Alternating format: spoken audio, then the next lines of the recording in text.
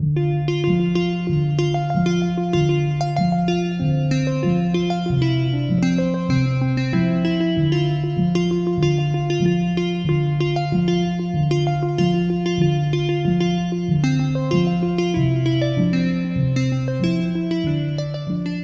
name is Nikki Crabtree, and I am a 2L at the University of Utah's S.J. Quinney College of Law and a junior staff member with the Utah Law Review.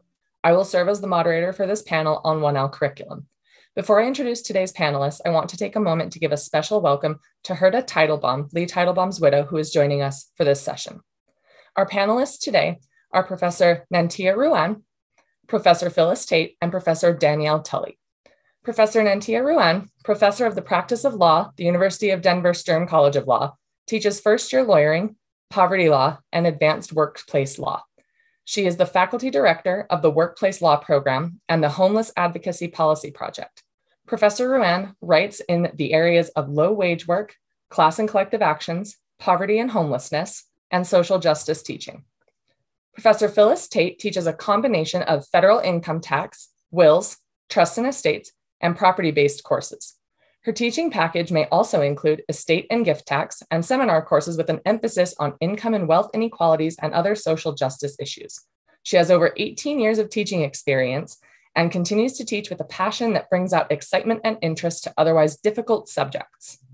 Professor Danielle Tully joined the Brooklyn Law School faculty in 2021 as an assistant professor of legal writing. She previously taught at Northeastern University School of Law and Suffolk University School of Law. In addition, she was a clinical teaching fellow in the Civil Rights and Constitutional Litigation Clinic at Seton Hall. Her scholarship focuses on assessment, pedagogy, and legal education reform. Her recent article, The Cultural Return, The Case for Teaching Culturally Responsive Lawyering, was selected for the Legal Writing, Reasoning, and Research section's Newer Scholars Showcase at the 2021 meeting of the American Association of Law Schools. We will have a Q&A session following the presentations. Please feel free to submit your questions using the Q&A feature at the bottom of your screen at any time during the presentations. Without further ado, I will now turn the time over to Professor Ruan. Thanks so much, Nikki. And thanks to all at the University of Utah who helped put together this really fantastic symposium. I haven't seen such a great number of panels on such an important topic in quite a while, and especially since we're all sort of home and thinking about these things, but not together. To be able to come together and think about them is really wonderful. I also want to thank specifically Professor Leslie Culver, who in a presentation, many years ago now, really opened my eyes to the duty that law professors have to act on our obligation to those voices in our classroom that are really too often silenced. So thank you to Professor Culver specifically. Professor Tully and I are very much interested in this hour being really a conversation. So we plan to keep our remarks relatively short. So we have lots of time for your questions and comments. We're really glad to know that students are participating in this symposium. And so we really hope that we're able to have more of a conversation about this important topic in the 1L classroom. I hope to build on the themes we've heard so far: color consciousness over color blindness that Professor Romero so eloquently spoke of, our obligation to build an anti-racist law school from Dean Conway. I'll just very briefly say that I'm a first-generation American college graduate from both sides of my family. I'm also a child of a Southeast Asian immigrant on my father's side. I teach at Denver Law, where our law school really is one of the small handful of law schools that originated the Law and Society movement from the 1970s. So my teaching has always been framed by how law affects society and how, frankly, society affects the law, which also informs my belief that addressing how law has racist effects and how law can reform those effects is a duty of every single law school teacher. This duty can be discharged through direct, structured discussions with set learning objectives, or indirectly through pedagogical choices. While our academic freedom remains, our duty to all of our students is paramount. In the 1L classroom, intentional dialogues can come from choices of the books that we use, the case law that we analyze, the problems that we choose, the simulations and exercises that we bring into the classroom, the speakers that we bring into the classroom, how we set simulated client interactions. I often bring in clients that are Spanish speaking only, that were victims of discrimination, that have been victims of hate crimes. We bring in lesson plans Specifically, I know in the legal writing classroom, a beloved one has to do with MLK's letter from Birmingham jail. I co-authored a book called The New 1L Year, bringing first-year lawyers bringing first-year students with clients into the 1L classroom. What I do is in the spring semester, I bring in nonprofit partners so that my students have real life experience with these nonprofit partners so that their writing and their research goes to a particular impact litigation strategy. So if you'd like to read more about that, there are some articles that I can point you to and this book that I helped co-author. So beyond that, I want to really talk today about the opportunities that come up when unplanned, that are unplanned. They're not specific to the structure of the course or the problem design, but what happens when we are really bringing in unplanned discussions, like topics that come up that we need to have race talks in the classroom and how to do that constructively. Because I think that's one of the biggest challenges.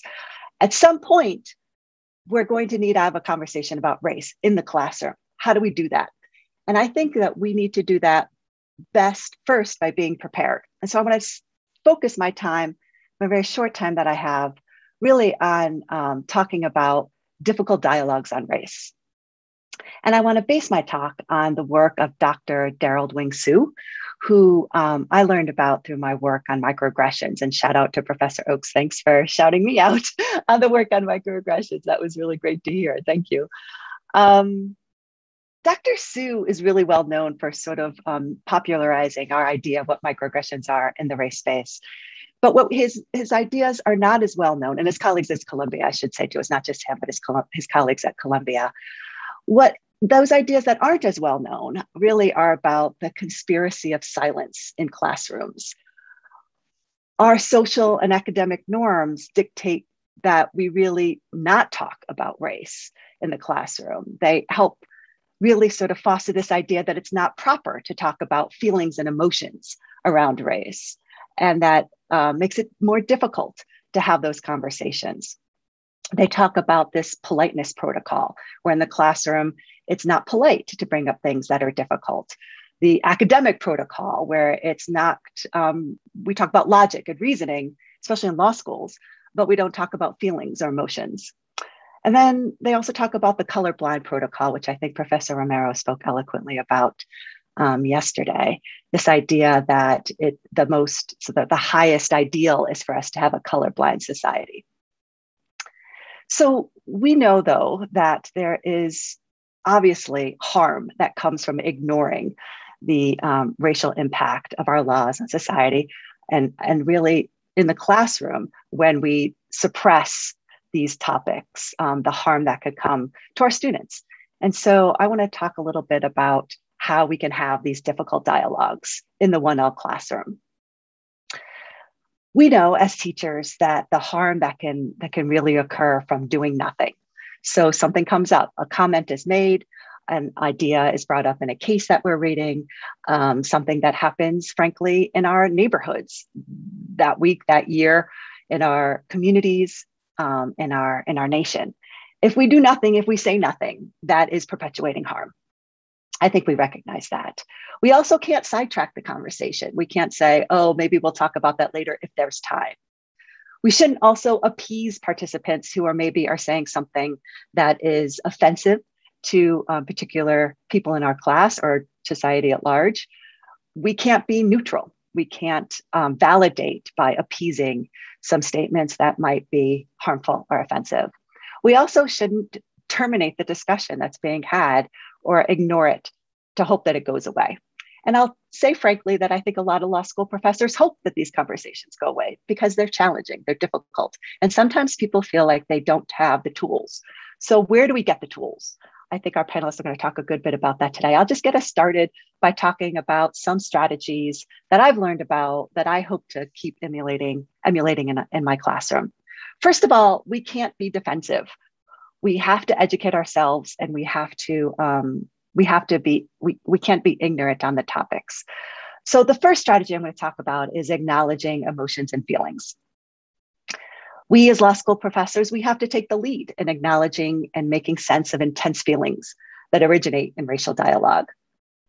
It's important to deconstruct emotions. Where's the guilt coming from? Where's the defensiveness? How am I expressing anger? How am I expressing fear or helplessness? What's implicit in the statements that are being made in our classroom? There are also nested feelings that, until released, are roadblocks to racial dialogues. It can make it difficult for participants to listen and understand from one another when we have these roadblocks. So we have to first acknowledge emotions and feelings about these topics. Second, we need to self-disclose personal challenges and fears in the classroom. When we disclose our doubts, our mistakes, our imperfections, we give we give a message to our students that it's safe for them to examine their own shortcomings in this classroom. It can free one from the constant guardedness that can result from denying one's own bias, denying one's own racism. It allows one to set an example of taking risks and displaying courage. It encourages the discussion for the participants in the classroom to really communicate openly about their feelings and their flaws, because they see that their professor is equally flawed. Third, I think we need to actively engage classroom discussions. We can't ignore difficult dialogues or passively allow students to take over the class with ineffective strategies. Difficult dialogues cannot be brewed in silence. That's what Dr. Sue teaches us. Professors have to take control in that moment, but they shouldn't take control of the content. They need to control the process. So what does that mean? Sometimes that means we need to intervene with techniques that encourage students to listen, to observe, to reflect, to process, and enlist the help of classmakers to make observations. So from an article called Race Talk and the Conspiracy of Silence, which I'll place in the chat later, here's a couple of ground rules that I think are really important for the classroom. We don't put people on the spot. We don't ask people of color to speak for everyone. When we speak, we step forward, but then we step back.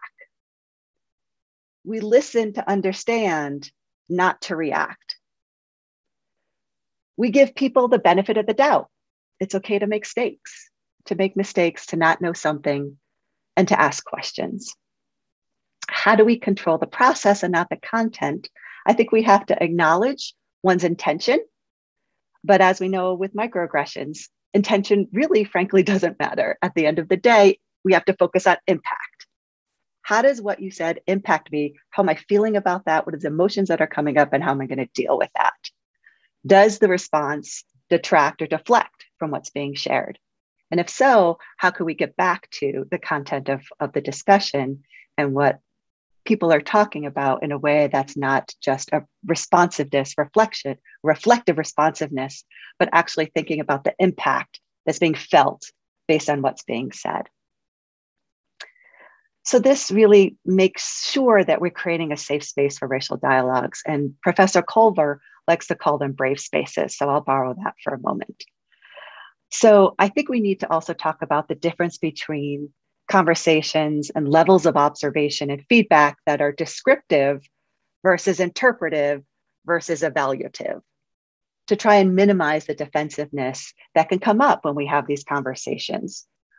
We need to express appreciation for people who are being brave in that space, and support and validation for students to have the courage to speak up. While we also need to be ready to be involved in conversations that are unplanned, it's also important to plan and instigate difficult dialogues to help prepare the students for the topic. So I like to, in my 1L classroom, to say, we are going to talk about difficult things. These problems are ones that I'm bringing up intentionally, that I plan on controlling this process. I don't plan on controlling the content, and I want everyone to be a participant, but you can feel assured that I'm going to take a leadership role, so that way people can feel like this is a safe and brave space. That no one, including myself, is immune from making mistakes or blunders, especially with regard to race.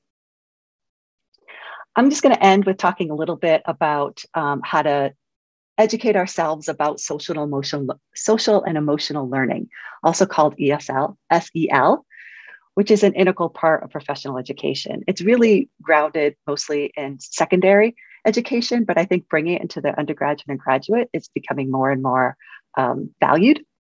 It really applies sort of the knowledge, skills, and attitudes to develop healthy identities and manage emotions and show empathy for others. And I think law schools are way behind the curve on this. So the social and emotional learning that we need to do really sort of requires that we engage in a self-awareness and a self-management, that we have a social awareness, that we pay attention to our relationship skills, and there we make responsible choices and decisions.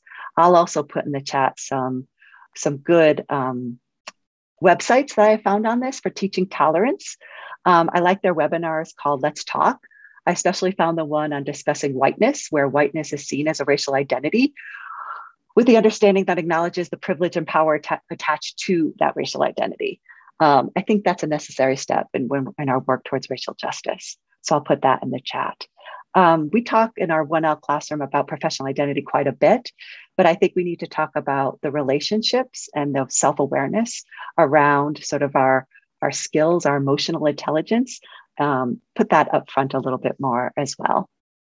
I'm going to pass it off to my colleagues by lastly quoting Dean Aiken, who I really have read quite a bit and appreciated her work on sort of the overwhelming times. I think that's been also a theme in this symposium, is that these are overwhelming times. And so to take on other overwhelming topics can seem overwhelming, I guess, and how legal educators can really prepare students to enter an arena where that skill set is required in the sort of legal profession, how to be efficient, effective, resilient. And so she talks about the transformative dimensions of adult learning and the fact that there's going to be disorienting moments in our classrooms, that we can transform those race talks, those difficult dialogues into transformative moments in the classroom. So I'll just quote her. I'll end by quoting her to say, "It is our jobs as educators to mine that disorienting moment." So I leave you with that, and I'll hand it off to Professor Taite. Thank you. All right, good morning. First, I want to make a clarification because I heard a student say that refer to property and tax as dry subjects. Those are not dry subjects. Tax is one of the most fun courses you're going to actually ever take in law school. So just keep that little nugget for those of you who haven't had tax yet. And I want to echo the thanks and appreciation for inviting me to present in this conference, as well as the opportunity to hear from my colleagues in the field. So my contribution to this important work is to provide strategies to integrate issues of inclusion and race in the first year doctrinal courses. And I'm going to start with defining a few barriers, some of the ones I have not heard already, and then strategies to conquer those barriers, and then provide some specific techniques for the courses and strategies to avoid common mistakes. Again, maybe one or two that we haven't already heard. Now, a few barriers to including race and inclusion in first year courses is professor discomfort. We did hear about that yesterday. You also have student resistance, shifting responsibilities. I heard about that this morning, and institutional resistance. And actually, I was going to say I didn't hear this, but I actually did hear this from Professor Dean, the presumption of law neutrality. Having strategies for these barriers is just as important to your success as developing your techniques. Now, the easiest barrier to discuss is shifting responsibility to someone else. There's somebody else already teaching race and law, critical race theory. I don't need to do anything else. The first year is the wrong time. They're new to the law. We don't need to be burdening them with these extra burdens of, introducing race. And my rebuttal to that is this is a shared responsibility, as Dean Conway pointed out yesterday. And the first year is actually the perfect time, because this is where you'll get a chance to build their critical skills thinking foundation that they can apply to all their other courses. So it's going to make it easier or more accessible as they matriculate through law school. Now, yesterday I heard some information that may work about the strategies for professor discomfort, and heard a couple of them today as well. And that is, accept the process is going to be uncomfortable. Most new things are, and I know dealing with race has an elevated level of discomfort, and people have anxieties because they're afraid they're going to say the wrong things. But even accept that as part of the process, because none of us get it right all the time. I remember my first time. I was fairly comfortable with the idea of discussing race, mostly because I thought I had a receptive audience. I was mistaken. it went left fast because students were confusing how they feel with what the law does and basing their personal experiences with facts. And so, of course, I figured that out fairly quickly.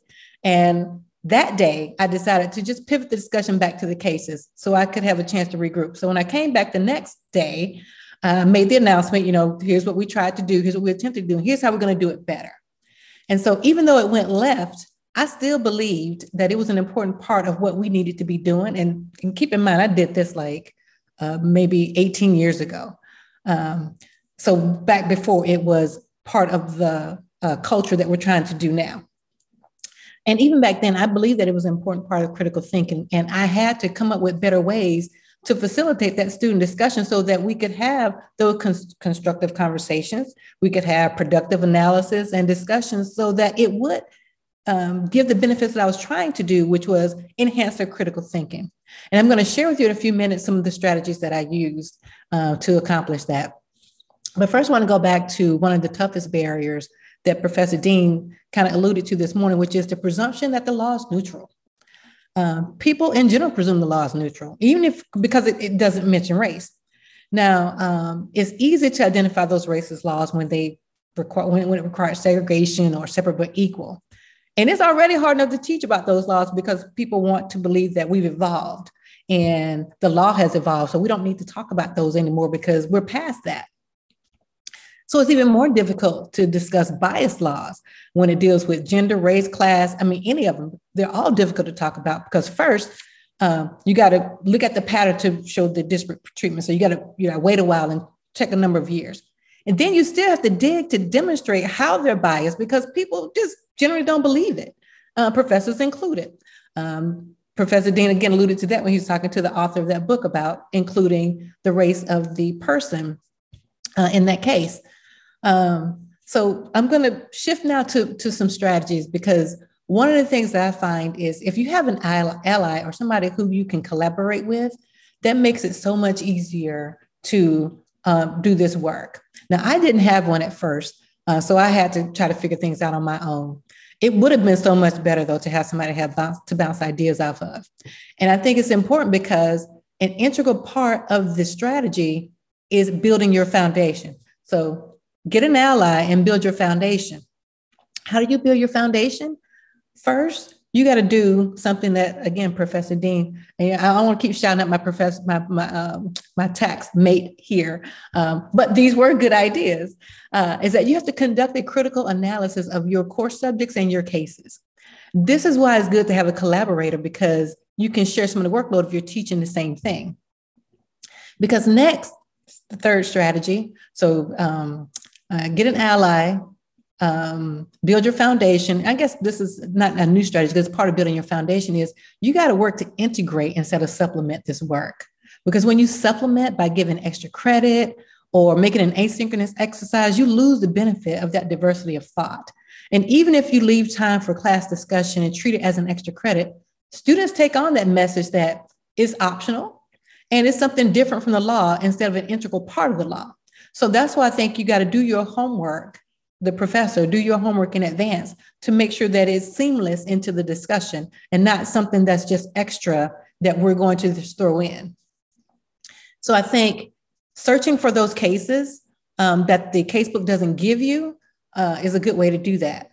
Because when you research and you are deliberate about the content and the sources for the information, and if you keep those discussions based on the facts and the cases, it's a lot easier to steer the conversation because and I think when you give those, when you do that extra work where you look up the cases, I give my students an opportunity to research the assignment as well. So I give it to them in advance.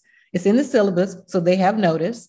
I give them some foundational cases to start with and invite them to do their own research so that when we have the discussion or debate, they have their own information, so there's some buy-in, and they can come from a place of knowledge as opposed to a place of feelings. Because we heard about this earlier, but I think trying to navigate feelings is a little bit harder. It's very difficult for me. So I try to keep it steered towards the facts as much as I can, and then we manage our feelings. So, but what you're going to run up against is that there's a strong preference to believe the law is fair and neutral. So you got to make sure that you pick the right things. And you got to tell your students up front that op-eds and Twitter, they're not sources. Twitter tweets, they're not sources. They may lead to sources, but they're not in themselves sources. And building that foundation, it helps with that professor discomfort, because I think you feel better about what you're presenting because you have the good background to support it. And it helps with the resistance by students because, not all students, but when students are able to do their own research and bring in their own knowledge, it helps with that buy-in. And of course, it eliminates the shift in responsibility because now you found your own way and your own voice to contribute to this conversation. So the next strategy I have is that you got to understand there are levels to this. You don't have to do everything all at once. And you don't have to do something every single class. And so to demonstrate this, I'm going to point out to you some of my specific strategies and examples. And my first technique is to develop icebreakers. Now, icebreakers mean the same thing it means in any other context, which is introductory conversations. Now, these can be centered on other inequalities that don't necessarily directly impact race. And I think they mostly all impact race, but you can find some that are softer on race.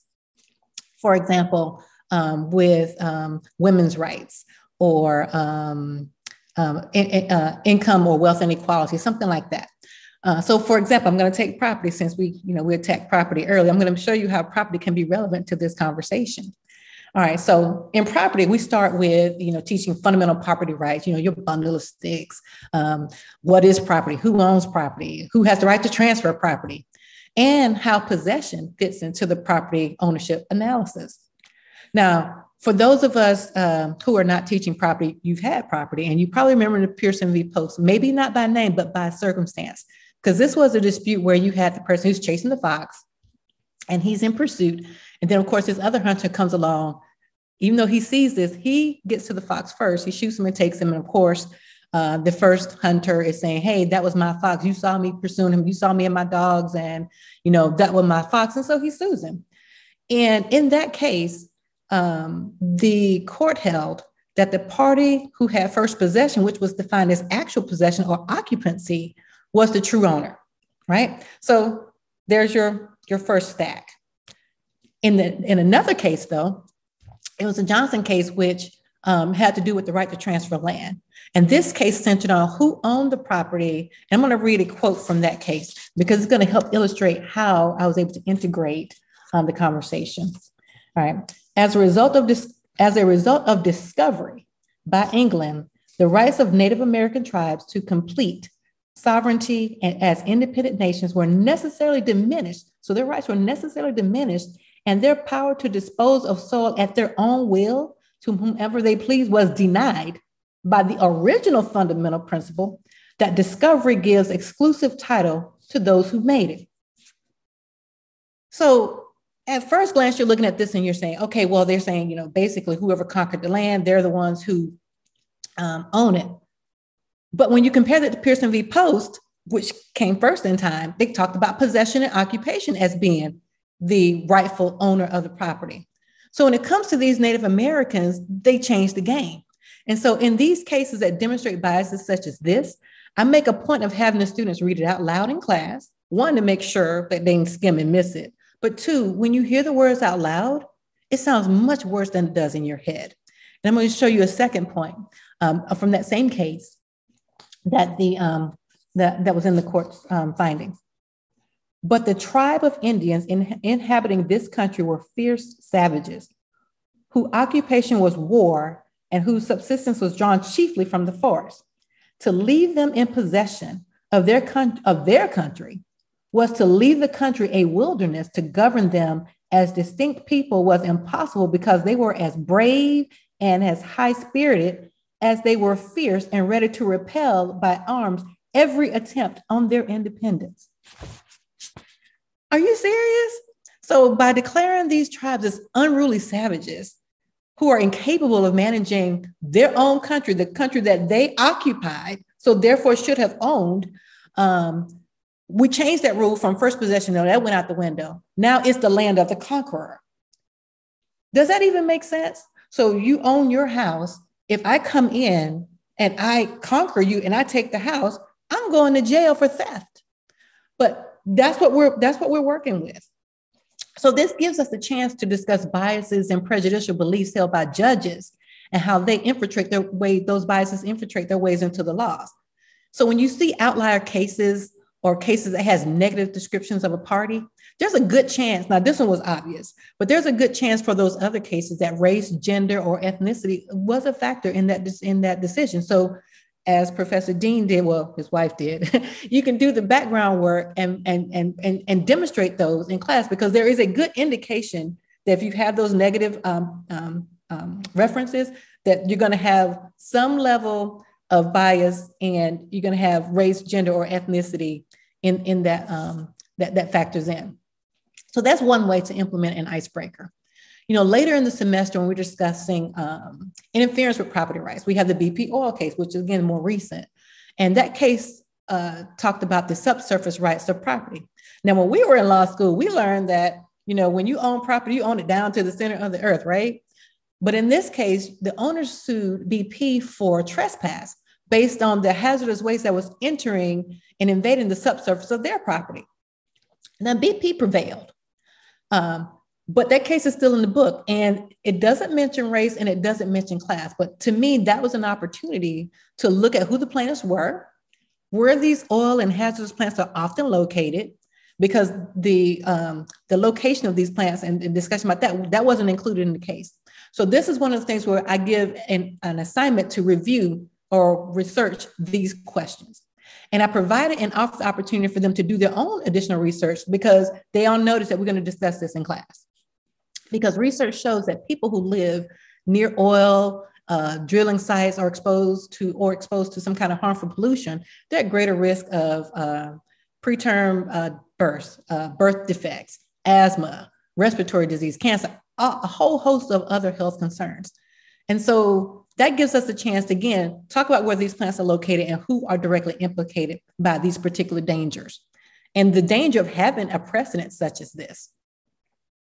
Now, even though these implicate race directly, I focus on the class and the gender, because at least in this case, we had 3 women who were bringing the case, and they were in a relatively low income neighborhood.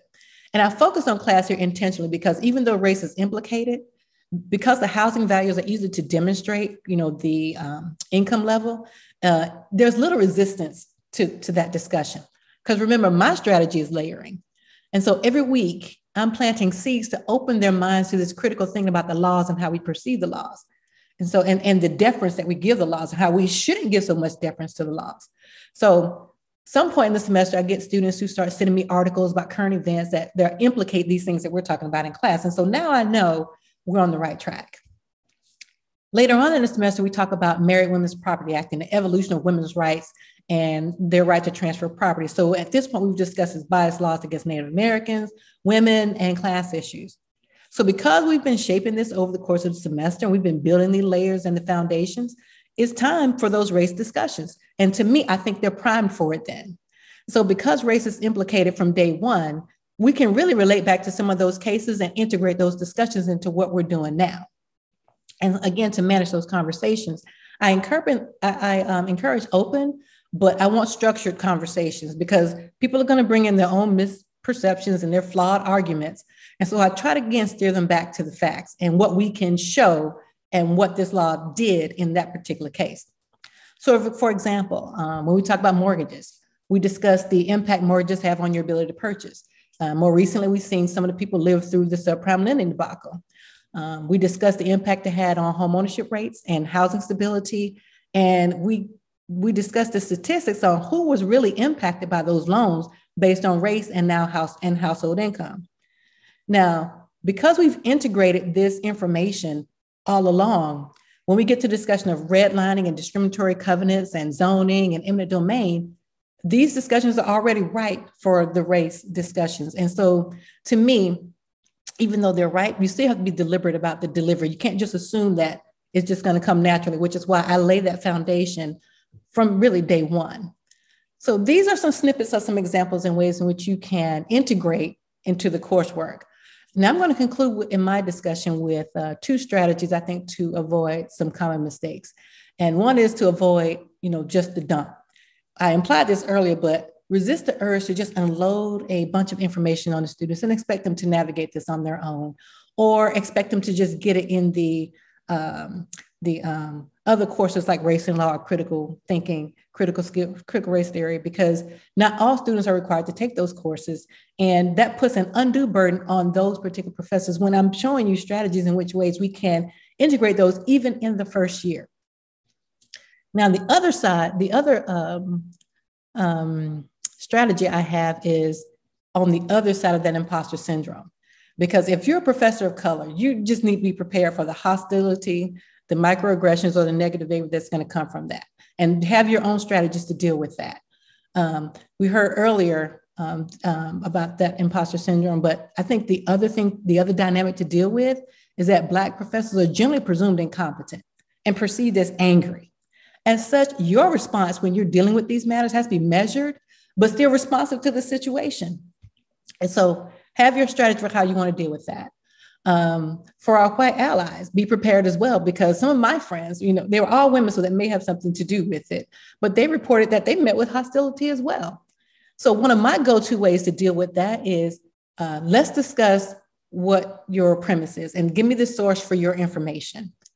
And most of the time when they're operating from feelings, and I'm trying to steer it back to the facts, if they don't have the source at that point, I give them the opportunity to bring it back at the next class and we can discuss it then.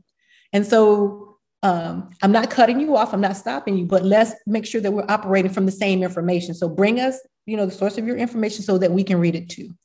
And we can discuss it in a manner that's constructive. But because I require sources from day one, this isn't perceived as something that's unexpected or feel like it's a punishment. Because in every single one of my classes, I always go to, let's cite the law. What does the law say? What does the case say? What are the facts of the case? So to get through those conversations. So in the end, I think the goal is not to convert people or change their minds, it's to open their minds.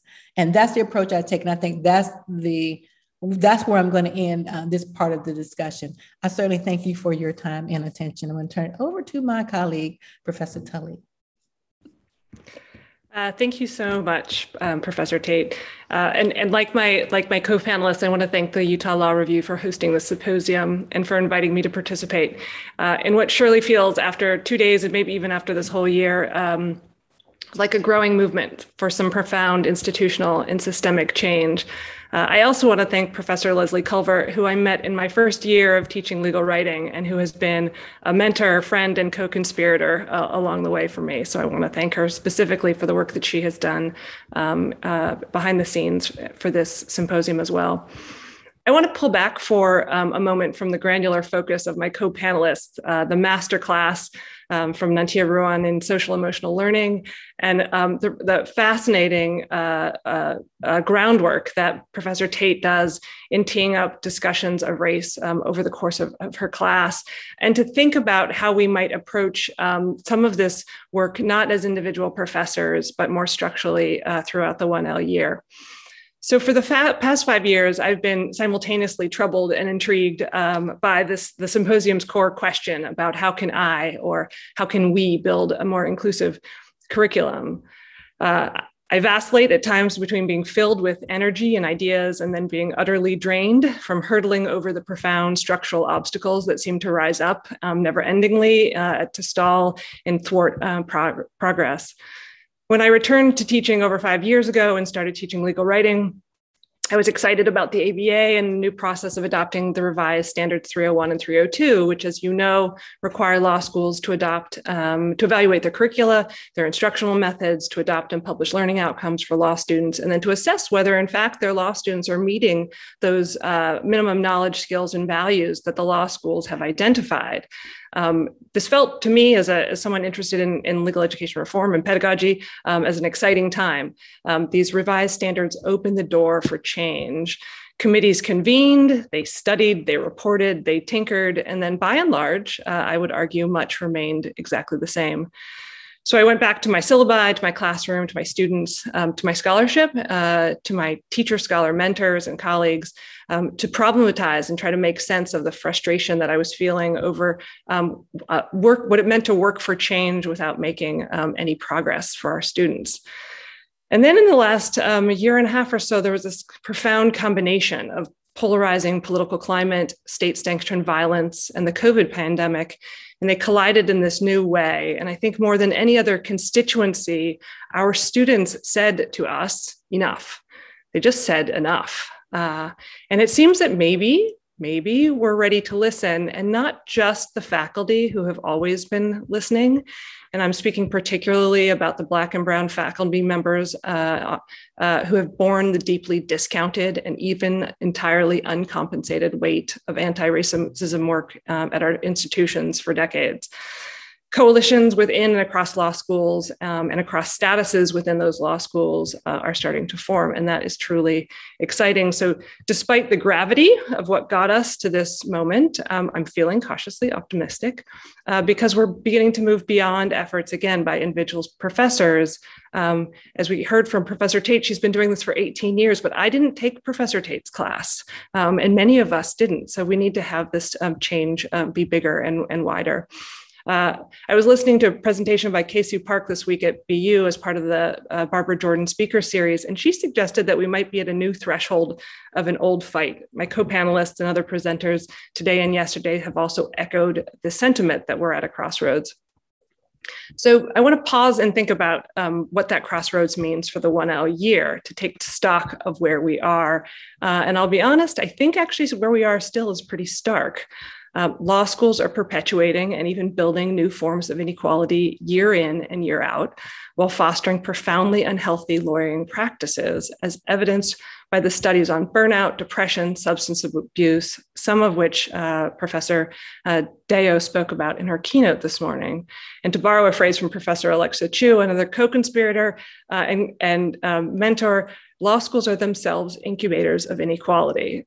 And so without concerted efforts then to reimagine legal education, particularly this pivotal first year across and between classes, our law schools are going to continue to function as incubators of inequality. And we know this. We have known this for a very long time. There are tomes written about this. The ideas you've heard today and yesterday, while profoundly important, are not new. After decades of critique and various reform efforts, the traditional law school curriculum, as I mentioned, remains largely unchanged. In being unchanged, law schools continue to replicate white dominant social culture and reinforce false narratives that the law and the study of it is neutral. That's not to say there haven't been changes. And again, we've heard about many of them today. There are a growing number of first-year podium professors who integrate critical perspectives, like Professor Taite and Professor Ruan, into their first-year courses. We heard from Professor Stephen Dean, my colleague, about his work in tax. And a few law schools have newly adopted anti-racist curricula. We've heard from about the AALS Law Dean's Anti-Racist Clearinghouse Project, new efforts to create casebooks and supplements today by Professor Hannah Brenner Johnson. We heard yesterday from LSAC's Diversity Chief Officer, Angela Winfield, about LSAC's work in the pre-law school pipeline programs. Dean Conway spoke at length about Penn State Dickerson's program, along with a very new and exciting book series on building an anti-racist law school. And again, powerful data-driven studies from LESI, led by Professor Mira Deo. And yet, with all of that, our first-year courses are still taught predominantly from edited appellate decisions that often gloss over human context and entrenched power structures. The textbooks, again, as we've heard, have been tweaked, they've been edited, new cases and concepts appear, others are erased. New and more diverse voices are being included, and all of this is important, but by and large, the casebook method remains paramount. Even in my own discipline, legal writing, students focus on form, like mastering predictive analysis, rather than spending time on context. And while some legal writing professors have embraced concepts such as cultural sensibility and social cognition, social emotional learning, as Professor Ruan discussed, the discipline as a whole still has not.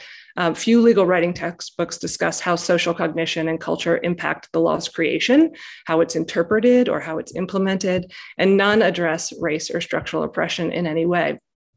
This omission, whether it's in our podium classes or in writing classes, tells our students what's important and what's not. So through this prism, they are learning early and often, many from their first day, that much of their own lived experiences outside the classroom walls is only meant for the margins, if it's meant for the law school at all.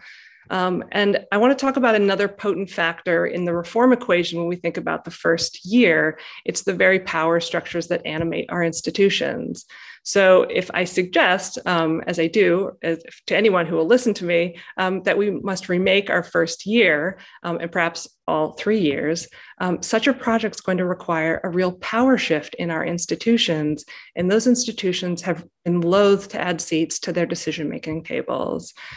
It's going to take courage, and I actually disagree with Professor Sarah Oakes that it's not. I think it's going to take seating space. It's a profound reapportionment, everything from credit hours and assessments to hiring and admission targets.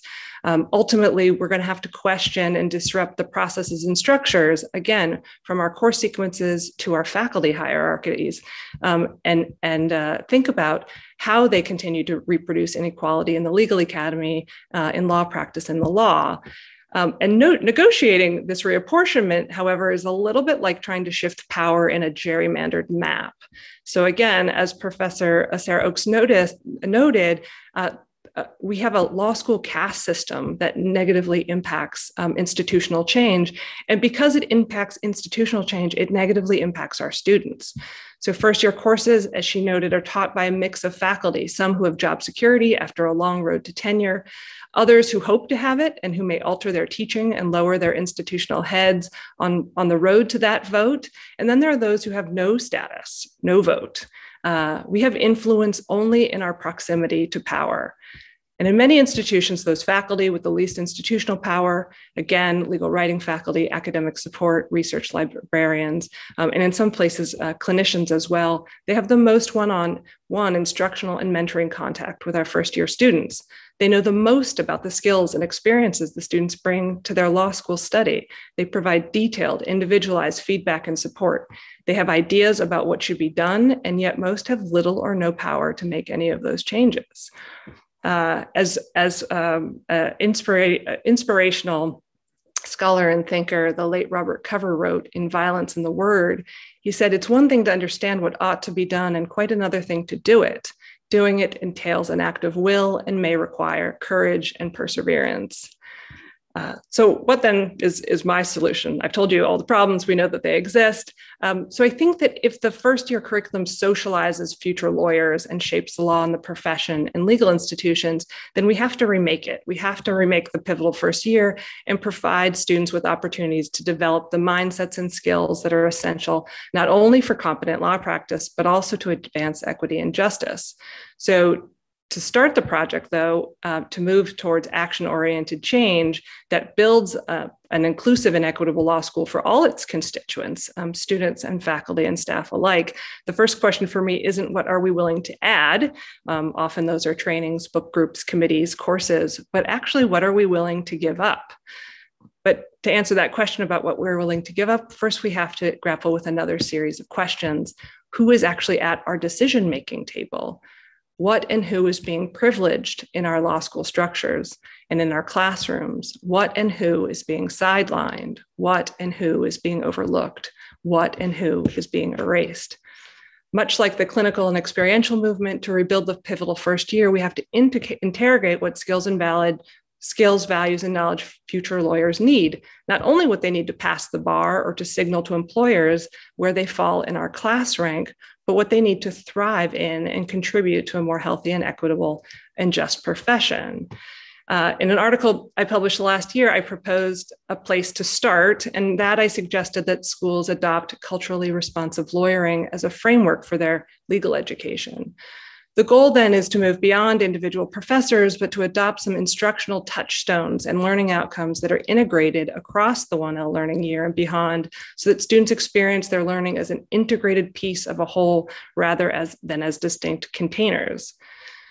So with that, I propose 3 tenets. The first is that culturally responsive lawyering accepts as a starting place that culture and law exist in a mutually constitutive relationship. As a legal writing professor, I teach my students to funnel their rules from the broadest statement to the most specific, but we seem to shy away from this first principle in many of our classrooms. We jump into the law without situating it as a rhetorical endeavor. But law is the primary, or language rather, is the primary method through which humans communicate, and it both reflects and creates our reality. Law is a dialogue about power, as we heard Professor Taite talk about in the struggle between first in time versus possession. As a result, in the first year, we have to take a step back from some of the language of property, tort, civ pro, crim law, et cetera, and talk about law's role in meaning making. And to use a literary concept, we have to talk about law's role as world building. And then at the same time, talk about how, and consciously teach our students how culture both produces and shifts that meaning-making process. Second, after we take that first principle, culturally responsive lawyering also requires that we as law professors, law students, and lawyers utilize transformative legal analysis in our work. And that's a type of legal analysis that not only asks, what does the black letter law say, but evaluates how culture, context, and cognition impact what the law is, and also asks, what should the law be? So this change requires us to slow down and to spiral some of the critical context and skills throughout a student's legal education. It's impossible to get through 100 pages of a torts textbook in a single class and grapple with the backstories, rhetorical moves, and power allocation that's present in the law. We cannot do it. We cannot expect our students to do it. Third, culturally responsive lawyering employs transformative legal analysis along with intercultural sensibility when operating in any role in the profession. Core to intercultural sensibility is self-knowledge and professional identity formation, some of those core skills about social and emotional learning that Professor Ruan was speaking about. For our students, our faculty, law schools, they shouldn't feel like a shattering when we enter them. Instead, our institutions and legal education more generally should specifically help not only its faculty and staff, but also its students to connect their pre-law and outside of law selves to their law selves. Without doing so, law schools will remain profoundly segregated and alienating spaces. So a reimagined first year would meet our students where they are now, not where they were and who they were 100 years ago. As we've seen, change is glacial, but merely tinkering around the edges is not only insufficient, but perhaps it's actually detrimental, because with each new tinker, new constituencies coalesce around new statuses and a new status quo, making further progress all the more challenging. So instead, legal education should create learning experience that cultivate constructive discomfort. Going back to that idea from Professor Ruan in her quote, I propose modular, multidimensional, spiraled pathways across the 3 years based in service learning and problem-solving model. And that's because human beings learn by doing. We iterate, we reflect, we calibrate, and that's what we should be doing in law school. Ultimately, we have to stop creating and recreating destabilizing and destructive discomfort, which is faced by many of our students and felt most profoundly and most harmfully by our students from marginalized backgrounds. Law schools weren't designed for our present moment. They weren't designed at all for this moment. But I do think that we can meet the challenge if we have the courage first to ask, what am I willing to give up? And with that, I'll stop and hope that we can have a conversation. Thank you. Thank you so much to all of our panelists. These were all incredibly invigorating conversations, and I'm really excited to hop into the Q&A. So let's go ahead and get going. So the first question goes to Professor Tully's presentation, and it asks, how can students help? Because it seems like by the time that we all start our 1L classes, it's almost too late. And this is especially true for first generation students who have a tendency to be part of those marginalized community. And everything is just coming at students in the 1L year so quickly that it's hard to know if something is not right and how to challenge it.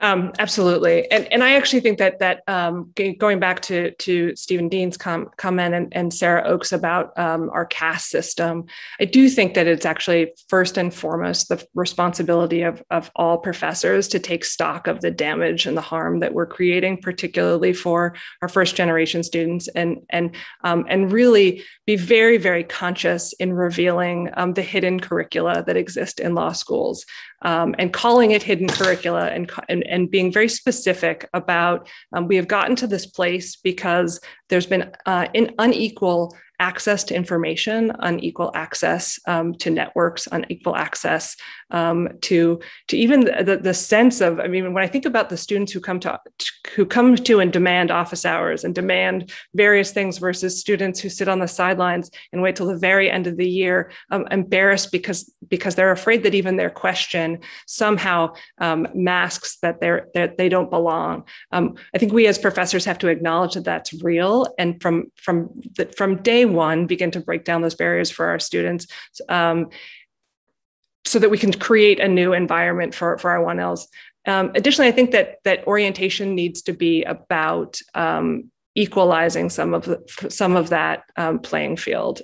These sort of boot camps to bar prep and bar passage. I think we have to rethink that bar passage, while essential because it's a part of it's our credentializing process for law school, is the floor. It's a minimum floor for being able to practice on one's own. It's not our aspirations, not for our students, and not for ourselves. And so begin to change the message about access, support. And I'll also say, to the point about structures, I think that academic success across institutions needs robust investment. That students who are entering our law schools are coming from decades of K-12 education, where No Child Left Behind radically changed the types of education that students were getting in K-12 public schools. That is not their fault. And there's some remedying work that we need to do on the education side. And this goes back to, we need to meet our students where they are, not where they were 100 years ago. They learn differently, they think differently, they're multimodal, they are keyed into technology in a way that we aren't. I think that we need to rethink the way that we're interacting and preparing our students for law. That is great. Thank you so much for that answer. And I completely can empathize with everything that you're saying. So the next question has to do a little bit more with the implicit bias that everybody has been speaking about. So the resistance within law to recognize its own implicit bias is incredibly frustrating. So how can law students engage with the administration and faculty to be able to constructively have this dialogue from a change management perspective?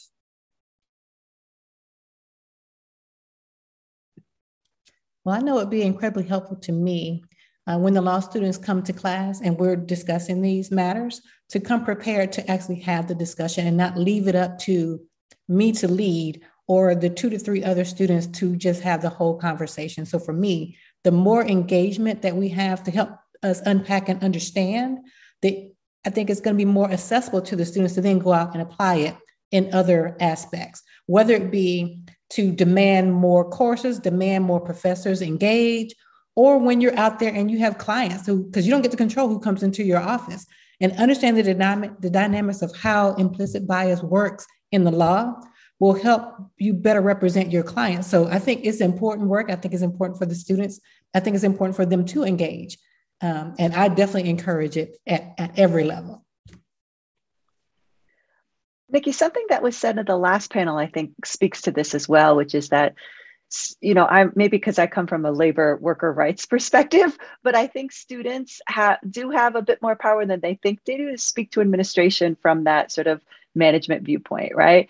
They are consumers in some ways, right? And so to actually flex that consumer power to go to the administration and say, this is what we want, this is what we need, point to, Professor Tully's work to say, this is what lawyers, when they graduate, have to be culturally competent in this way. And so this is what the law school needs to do to help me prepare for that legal profession.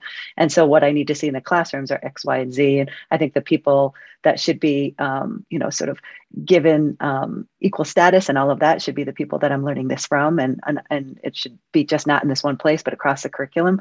And so I think that I hate to put the onus on the students, but I do think there is I would be amiss if I didn't say that I think that students can take the reins a little bit here to go to the deans and the administrations to say, this is what our demands are.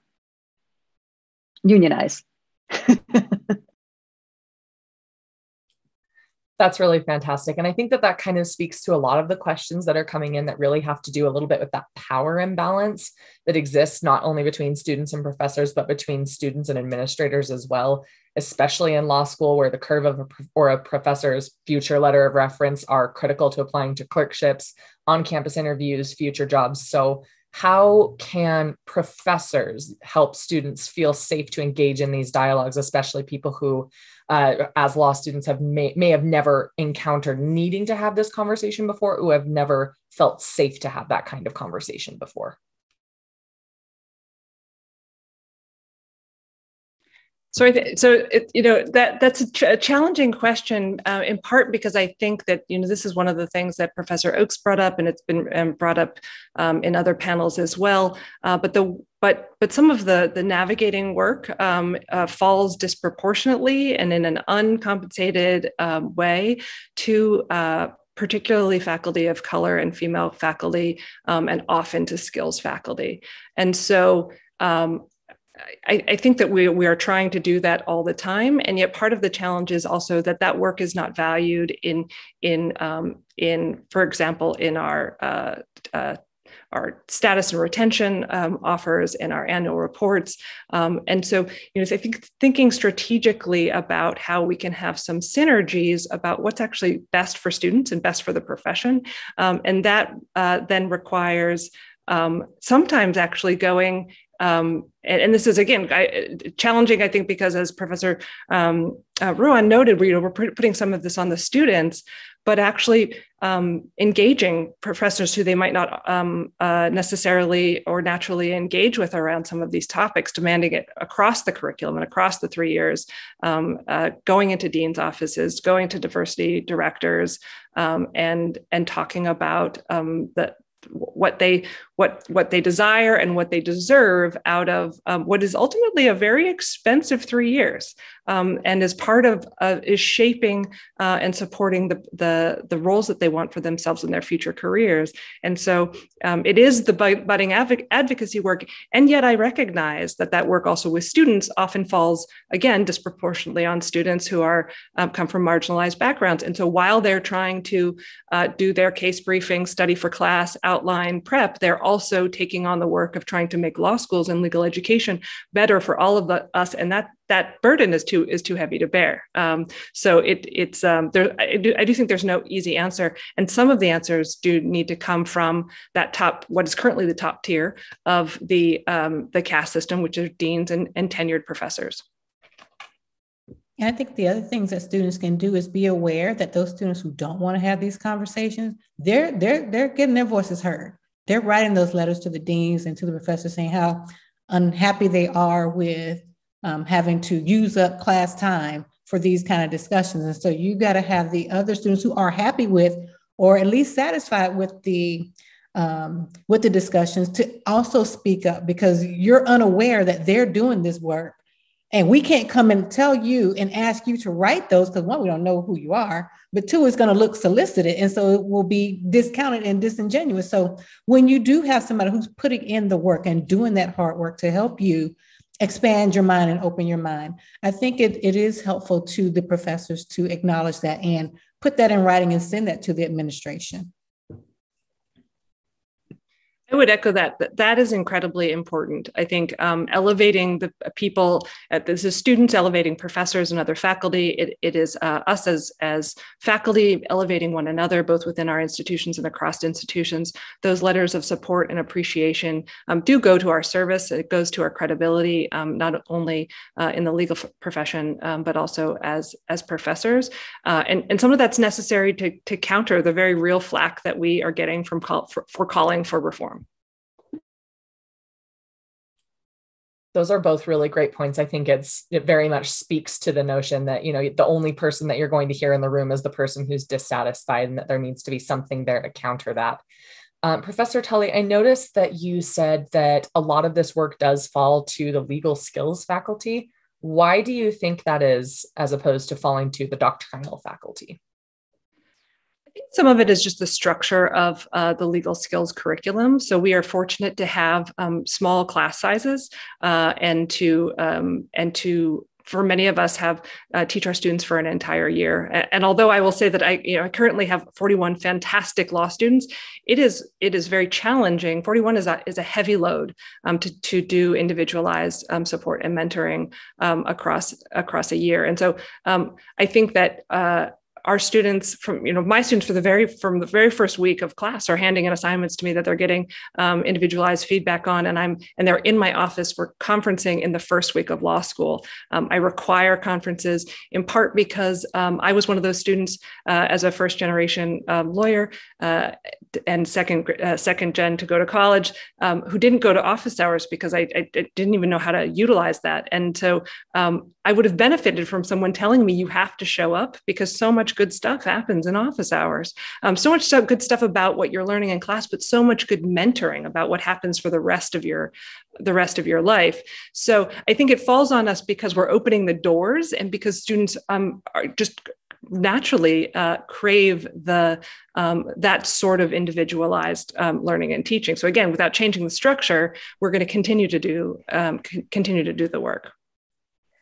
I'll add to that to say, Professor Taite notwithstanding, I think other 1L teachers don't take teaching as seriously as skills professors do in terms of innovating their class. They rely on the casebook method. They rely on the class I've been teaching for so long. Professor Taite, you are not one of those, but I think there are too many that are, right, frankly. And it's the professors that are teaching lawyering skills and clinics that really are innovating all the time around pedagogy. And I think partly that might have to do with sort of what is rewarded in law schools. So for a lot of lawyering skills faculty, they're rewarded for great student evaluations and their teaching evaluations, whereas non-lawyering skills faculty are rewarded on their scholarship more often than not. So they spend their time writing the books and writing the articles and not maybe on the teaching as much. Now that's an oversimplification, and I'm certainly not going to say that's true across the board, but I think that's partially why you see, we're the ones who are really doing a lot of simulations. We're doing a lot of real life clients. We're doing all of that in the 1L and 2L, 3L years, and maybe not as much in the other classes. And so we get the opportunities to have these conversations, these difficult dialogues in classes, and these relationships with students where we're bringing in real problems, real issues, real clients, and then students then feel comfortable talking about, well, what does this mean for other groups, other identities, other issues? And so it more naturally fits into those conversations. That's also my hypothesis on that as well. That's fantastic. And I completely understand and agree with that. My legal methods and writing professor was the professor that I was the closest to for exactly the reasons that both of you have mentioned, that all three of you have mentioned, really. She was the most approachable and the easiest to be able to talk to because there were required meetings and because I finally understood why it was important, because I was also a first generation law student. So kind of pulling back a little bit and looking at what kinds of fundamental change everybody recommends, what kinds of fundamental changes would you like to see to incorporate all of these fantastic ideas that have been put forth today into law schools? Is it trainings for faculty? Is it a requirement for professors to show engagement with race issues, or something else? I'll start off. I think one of the things that I think is essential that to grapple with is the curve. I think that it doesn't serve our students. Our grading policies and assessments don't track lawyering skills in the majority of classes, particularly in the first year, and they're causing toxic stress and creating real barriers to building a kind and equitable profession. And I think that we've been relying on it for too long, creating hyper difficult final exams that force a natural curve, perpetuating the feeling of insecurity and of being an imposter in many of the students that we're trying to support. And I think that there's just really no valuable basis for that type of assessment, to the extent that we think that first year grades correlate with bar passage, and that's useful information for us to glean to figure out where and who needs additional support. In fact, there are pre-bar bar assessments that are specific to the bar itself that could be used. And we could move towards a standards-based assessment where we actually let students know where they are on a level of competency, and rather than penalizing students, that we bubble wrap them in support and scaffolding that support them in their ongoing journey to be lawyers. I think one of the things that we can do and should do is integrate a statement or requirement that professors who are going up for tenure or their post-tenure review has to demonstrate how they have contributed to this work. And I think that if that was a standard for tenure, and I'm just speaking to the doctrinal because I'm in that realm, and they're the ones who typically are, I don't want to change my syllabus. I've been doing it this way for X number of years and I don't want to change anything. If you put it in that post-tenure review, or you put it in that tenure requirement, or any salary, any research or bonuses that you get for writing or going to conferences, you hit them there, then I think that's going to provide that incentive to actually get engaged in this work. Because right now there are no repercussions to not doing it. So the ones of us who are doing it are taking on the yeoman's work, because I do this in every single one of my courses, not just property, in tax and in wills. Of course, they're interrelated, so that's helpful to me. But I don't get the same students that I taught for property in my other classes. So that means I got to still do some groundwork because the other professors didn't. So this is the time when I start thinking about, so this is recorded, and is this going to come back to me? Because let me tell you, Professor Taite speaking truth here. Post-tenure review, that is like the what is that, third rail? That is kryptonite. People are not going to go near that. They do not want to hear about post-tenure review. But if you want to talk about changing law schools and changing curriculum, you're going to talk about post-tenure review. That's fascinating. I've never been a professor, and so it makes a lot of sense to me that would sort of be those recommendations that are coming forward. So thank you so much for that. How do faculty include these kind of difficult conversations in a remote learning environment where teaching may be primarily happening on Zoom and it's already difficult to get to that level of personal engagement? Let me speak quickly to that, because I just read my student evaluations from last year, which was mostly on Zoom, and I was fascinated to hear from them what worked and what didn't work. And what I think really, they were the best feedback I've ever gotten in 17 years of teaching. And I think I figured out why, partly anyways, which is that I started each Zoom class with a reaching out of them as people. And I didn't keep going back like, oh, this is so hard. Oh, we're in a pandemic. This is so terrible. I didn't start it there, but I started as how you doing?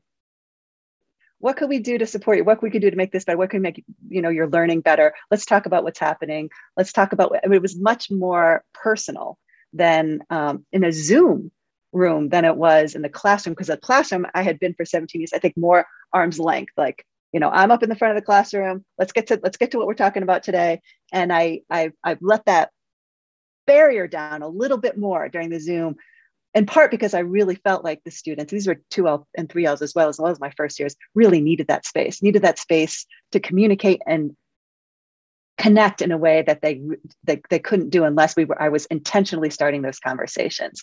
So I'll start the conversation off with that. And I think the Zoom actually is more engaging for students. I don't know why, but they love that chat feature. Just typing in everything. So those thoughts were coming faster than I could deal with them. So I think that using the technology and having the Zoom was actually a better opportunity. And so I took advantage. Now I had the advantage of having done this already. So it wasn't something that was new to me. So I don't think it's fair for me to expect everybody else to have done it. But for me, it was actually easier because I already had them engaged. I had them in a higher engagement because I think the technology-based teaching was something they were more accustomed to and liked.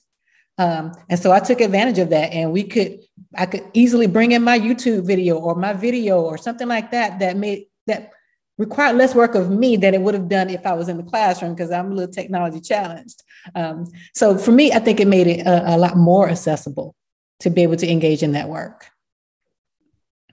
I mean, that's one of the things I'm hoping that we're all across our institutions doing, is thinking about what was that useful learning that came from this totally undesirable pivot to online learning. And I will say for myself that there were lots of opportunities to connect in ways that we never connect with. I mean, I was in students' homes; they were in my home. I think that.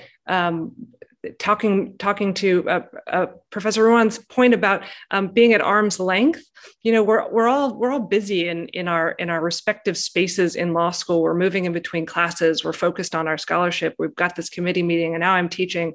I'm teeing up papers. I'm conferencing, and there was a sense that that when we were staring at one another across this bizarre portal, that there was a moment that we were just with one another. One of the things that I did right from the beginning when we went emergency online is I had a standing 9 to 10 a.m.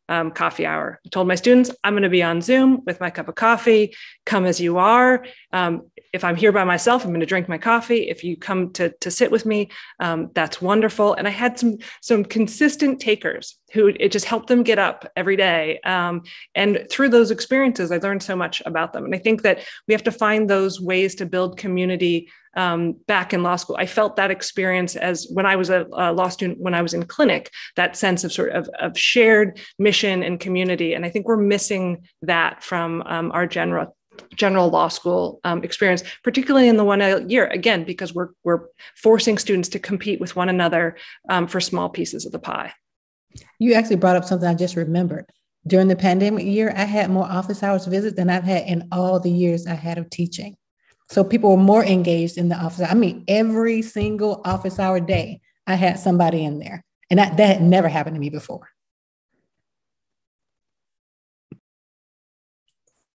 That's so interesting, because I started in the class of 2020. So I started online, and I took most of my 1L classes online, and I sort of experienced that similar thing, that there was a sense of heightened engagement. So especially going to your point, Professor Taite, about the chat feature being so well utilized, that seems like a perfect example of a feature that diverse or first generation students will do because they feel more comfortable in that format. So how, when classes hopefully at some point return to something that is more normal, how can that still be incorporated in that live environment? You got me on that one. I hope there is a way to try to figure that out. If somebody figures it out, please let me know, because I did enjoy that extra engagement, but without students just spurting out in class, because I did have to kind of manage that a little bit better when we started coming back into class. You can't just start talking out in class. You got to actually wait for me to call on you. Right. So bringing back the social norms of the classroom had to be reminded, right? Like, actually, we have to raise our hand because we don't want to talk over one another. But I tried to answer this a little in the Q&A. I actually fell really flat at the beginning of this semester when I tried to incorporate some of that by just asking general questions that worked on Zoom that didn't work in person. How's everybody doing? Let's do a check-in. Anyone want to speak up? People just looked around like, no, I'm not going to speak up in the middle of this classroom. I'm not on Zoom right now.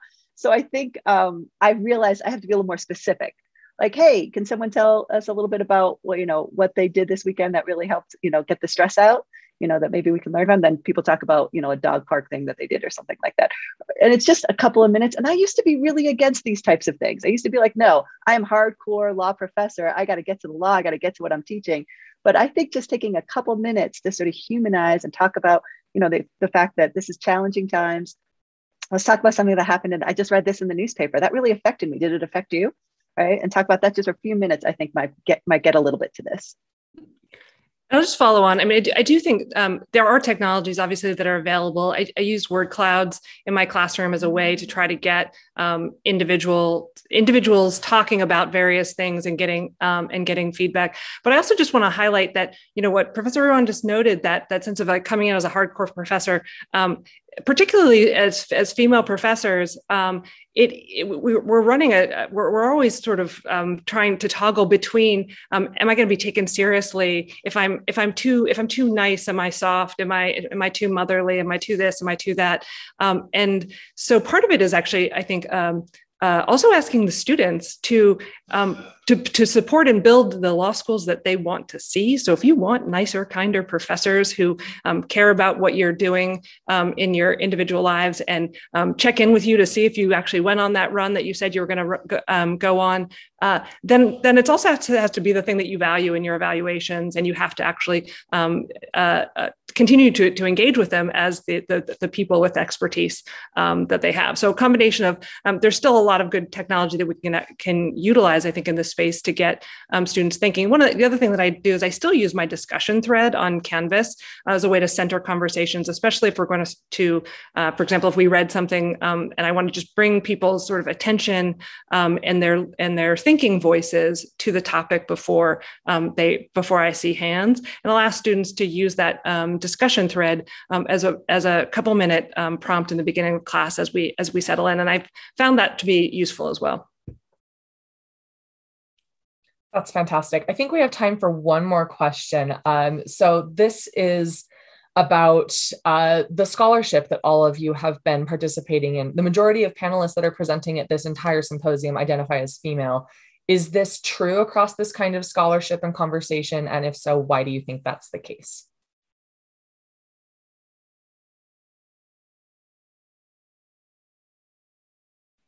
We all smiled and didn't say anything. I go to a lot of these conferences, a lot of these symposia, and there's a lot of women in the room. And I think that, and if you're a man in this space, I think you're like, oh, the man in the space.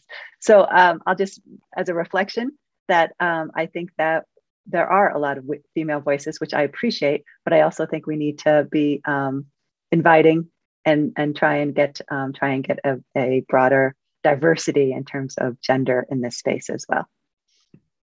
I think it's also true because we have the inequalities that females across the races feel. So there is some familiarity with, having those biases held against you. And so it's easier to cross over into this work. Whereas with the men, particularly white men, they're probably uncomfortable with the topic because they've never had to feel the way we feel in those spaces. So it may be that it's just harder for them to identify and harder for them to find their voice in this work. We do have a few, but like you mentioned, they're the exception. And I would add, I think that this also goes to, who have law schools benefited historically? Who has the system that we've had for 100 years worked for, and who has it not? So for me, it's not surprising that the voices who are saying we need reform are the voices that had said that this wasn't working for them either, and that they want to be a part of something new and better and future-proof what we're currently doing. Thank you so much for all of those answers. I think you're all completely spot on. And thank you so much for participating in this panel on the 1L curriculum. Thank you so much to all of our panelists for participating today.